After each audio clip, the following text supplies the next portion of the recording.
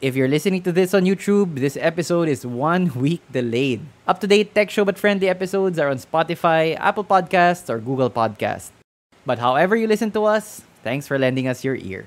Thank you for joining me on this holiday Friday or whenever you're listening to this. This is Talk Show But Friendly, the podcast from Hardware Sugar, and this is Anton with hardware news. Not that there's a lot of news now, but we will be talking about GPUs, and one of the beefs or issues I have with GPUs in general. So diving right into it, NVIDIA recently published their hardware survey or some of the results from their hardware survey on the adoption of ray tracing and DLSS. So these two technologies have been with us for quite a while now, since the 20 series NVIDIA, and of course the 30 series, and now the latest 40 series.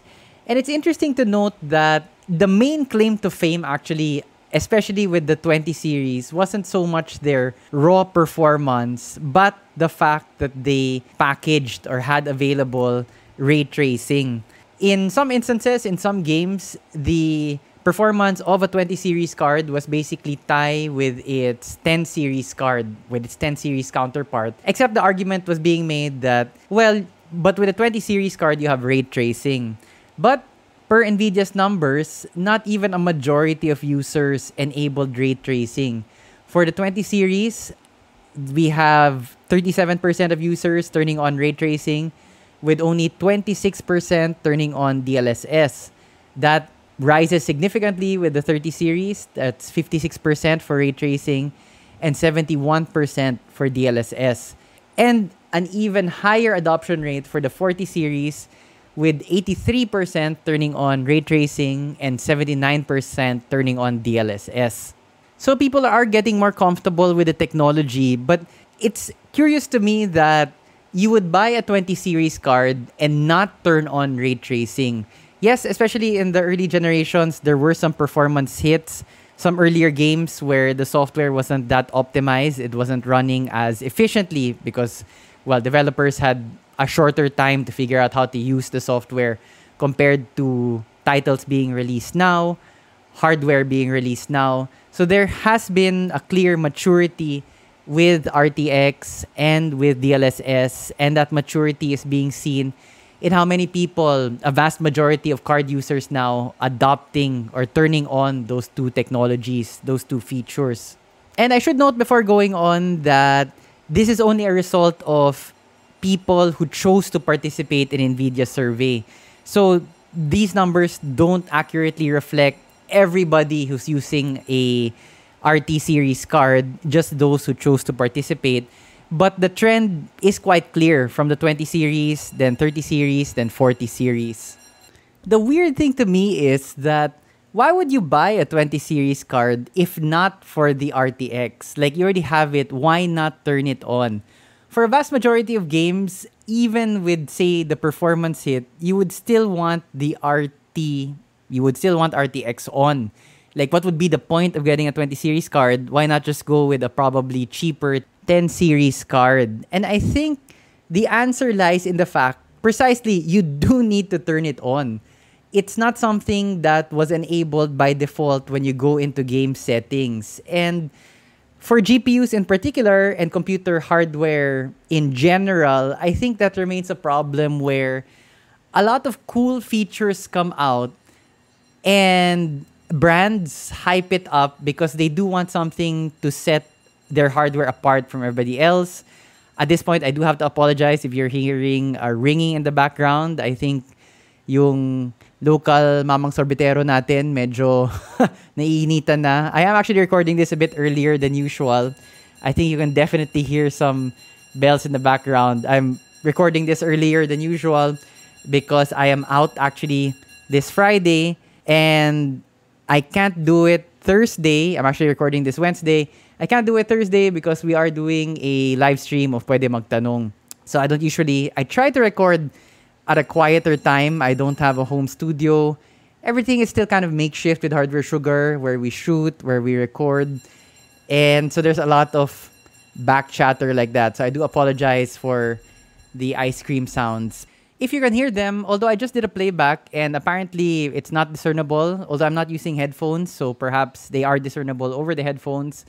But ice cream does sound like a good idea now, considering how hot it's been lately. But getting back to computer hardware, on the cool features of things, it's okay to have cool features, but I wish it were easier to turn them on. Especially for people who aren't that familiar with all of the latest jargon, all of the latest advances, all of the latest and greatest things that you can get from your newest CPU or your newest GPU.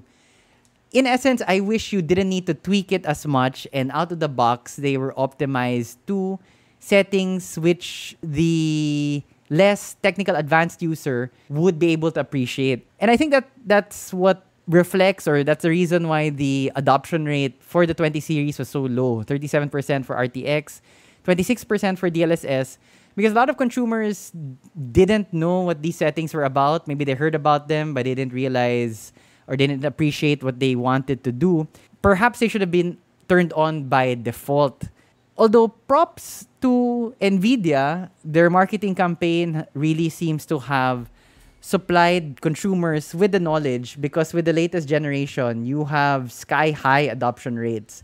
Over 80% for RTX, almost 80% for DLSS. But it seems like such a waste if you had a 20 series card, why you wouldn't turn on RTX. And actually, we've made a lot of great strides on that front, but more on the software front rather than hardware. I notice when new features come out for hardware, it's difficult to implement them automatically across the board. You need to fiddle with BIOS, you need to download a software program that will allow you to tweak the hardware. And when I mention software, I'm specifically thinking about DirectX. For those of you who have been doing computer or have been monkeying around with computer parts prior to Windows 95, you will remember what a pain in the butt it was to have to root through your autoexecbat, your config.sys. Specifically, this is for the DOS operating system. That's kind of a redundant. It's kind of like saying ATM, because DOS literally stands for Disk Operating System. So it's kind of like DOS OS, Disk Operating System OS. But anyway, Windows 95, if my old man memory serves me correctly, was the first implementation of DirectX, and it has gotten a lot better over the years. And a lot of us don't think about it anymore. We take it for granted just how interoperable a lot of the hardware is now. And don't get me wrong, of course, there are still conflicts, hardware conflicts, I/O conflicts that lead to blue screens of death. But it's a lot more polished now than way back in the day. And I'm not an engineer. I don't quite understand why they wouldn't want to implement marquee features straight out of the box. But I think that explains the low adoption rate for RTX and DLSS on the 20 series cards. That a lot of people either A, didn't know about the features, or B, were still unsure of the features. And if the default state was to turn them on rather than to leave them off, perhaps that would have allowed people a quicker chance, a quicker way of experiencing these features. Because over time, a lot of people, a lot of gamers have adopted them. So not just GPUs in particular, but hardware in general, I wish we could see more of that where it was a bit more automatic. There's a lot of hype about AI now.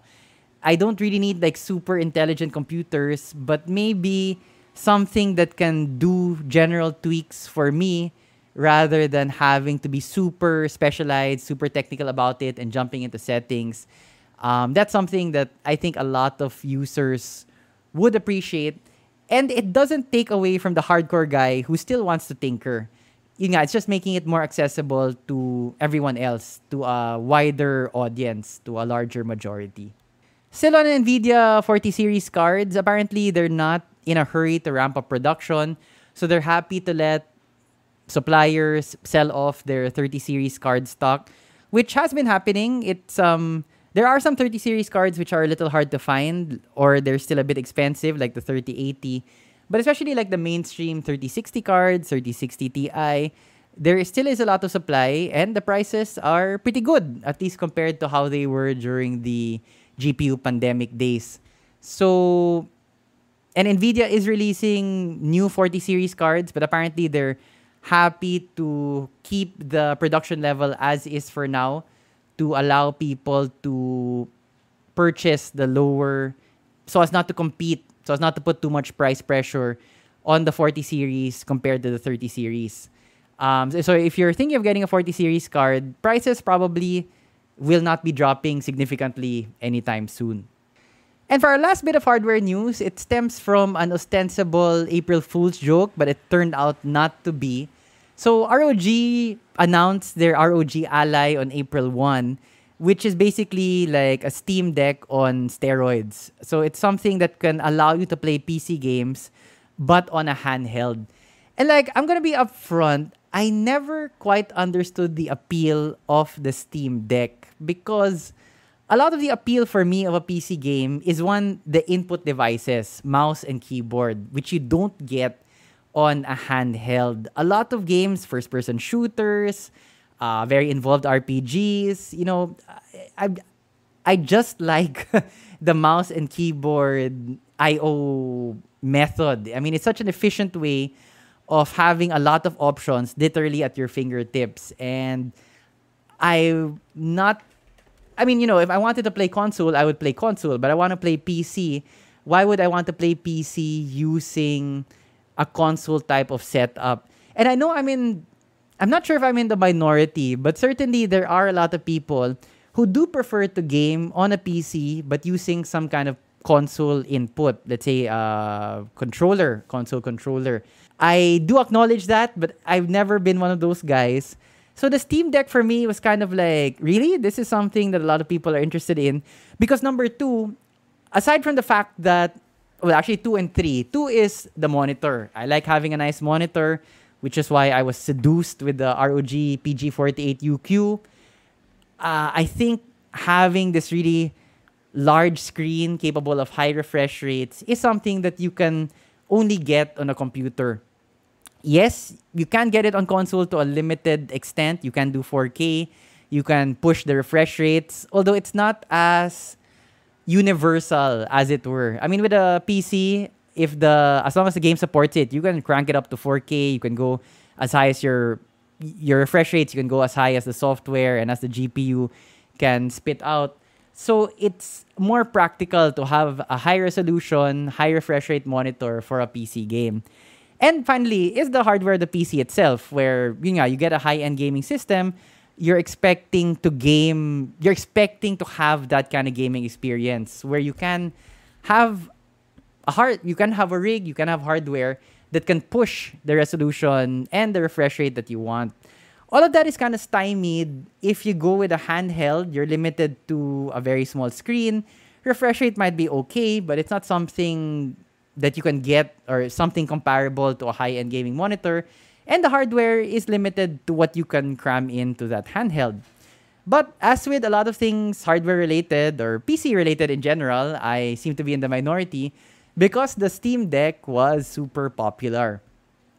And now we have the ROG Ally, which is attempting the same concept, but basically refining it. Supposedly, it's going to be faster than the Steam Deck, roughly around the same price, because this is a very price-sensitive product. If you remember, I think NVIDIA had something back in the day, which was kind of something like this. Kind of like you could stream or you could play PC games on a handheld device. Was it the Shield? I'm not even too sure. Again, I'm grasping here from memory because it's not something that I, really took notice of, since it's not something I would be interested in. But that was kind of pricey for its time. Apparently, the Stream Deck has that good sweet spot of specs are decent, price is decent. Yes, I want to play my PC games on a handheld. So ROG Ally seems to be coming along with better performance. I think Steam Deck is RDNA 2, so it's based on an AMD platform, versus RDNA 3 for the ROG Ally. So far, the only two people I know or have gone public that Asus has approached them and said, hey, you can play around with this, but we're going to watch you super closely, was LTT and Dave 2D.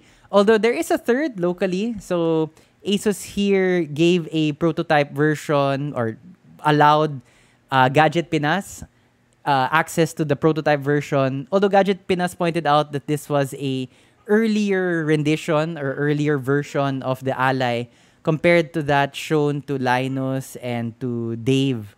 But it's nice to see that we are, at least locally, our local journalists were able to play around with the ROG Ally. And essentially, all of the impressions I've seen were, well, this is interesting. It's very comfortable, controller-wise. No updates yet on the price, but the price seems to be... Apparently, they're hinting it's going to be competitive, but they can't quite say what the price is, as Asus has not officially stated anything about it. And so why am I going on about the Ally, even though I have went on... I've said that I'm not really interested in the concept of being able to play PC games on a handheld? It's because I've had a change of heart. Lately, when I've been playing a lot of Death Stranding, if you've been following our gaming streams, and you can kind of feel the incredulity in my voice because I thought I would be over with the game. But it's such a long game. It's like Lord of the Rings, where I think it's going to end, and then, oh, there's another ending. Oh, there's another ending. And I'm spending a lot of time... Basically, I'm feeling a little burnt out on my computer. Spending a lot of time working on it. And then when I do play on it, sometimes it's starting to feel very restrictive. Like, I'm in this chair again. I'm playing this game. To be fair, maybe it's the game's fault because a lot of the game feels like work a lot of the time. It's work that I enjoy. The courier job, going through the scenery of Death Stranding can be a rewarding experience, but it can feel like drudgery from time to time, which I think was the point of Hideo Kojima when he made the game. That there's this element, there is the grind element, there is the element of... There's a lot of go-to tasks where, you know, there's not a lot of shooting, there's just a lot of walking or driving or things like that. So I'm starting to feel a little bit like my gaming is in a rut.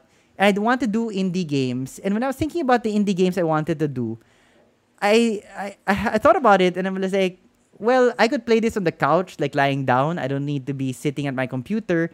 It would work just as well. And since they're indie games, they don't need like super high-end specs. And I was like, yeah, okay, maybe I can see this working. Just from the format of, I don't want to be stuck to my desk. Like, I want to lie down.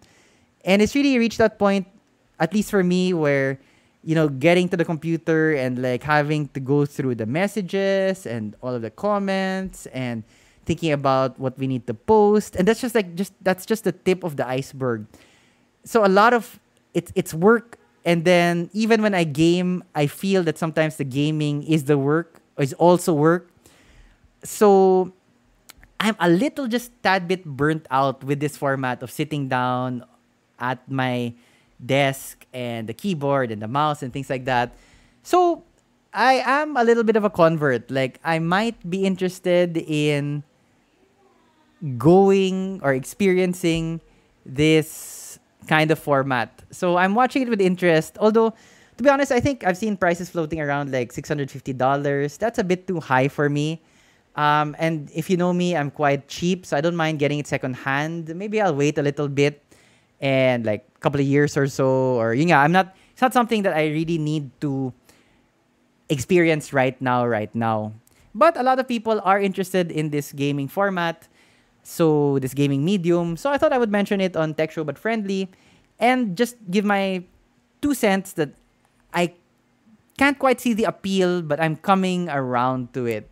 But still not there that I would pay something like $650. I mean, that's a new GPU already. I mean, you know, that's a new rig for some people. So that is a little expensive for me from the point of view that I wouldn't really be using this like a lot. But if that's your cup of tea, I think you would be very excited with the ROG Ally coming pretty soon, supposedly, from Asus ROG. All right, so that's it for me.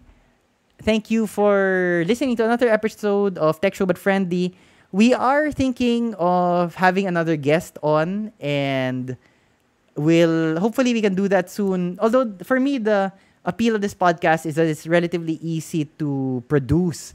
And so having guests on a lot increases the time, and time is something in quite short supply, at least for me, with all of the things that I need to juggle. So we are planning to have another guest on, but it's not something that we think we'll be doing on a regular basis, so like a sporadic basis. So definitely the guests we have are like the ones that we really want to have on. So stick around for that. Thanks for watching. Have a good holiday. Have a good day whenever you're listening to this. Stay safe, guys.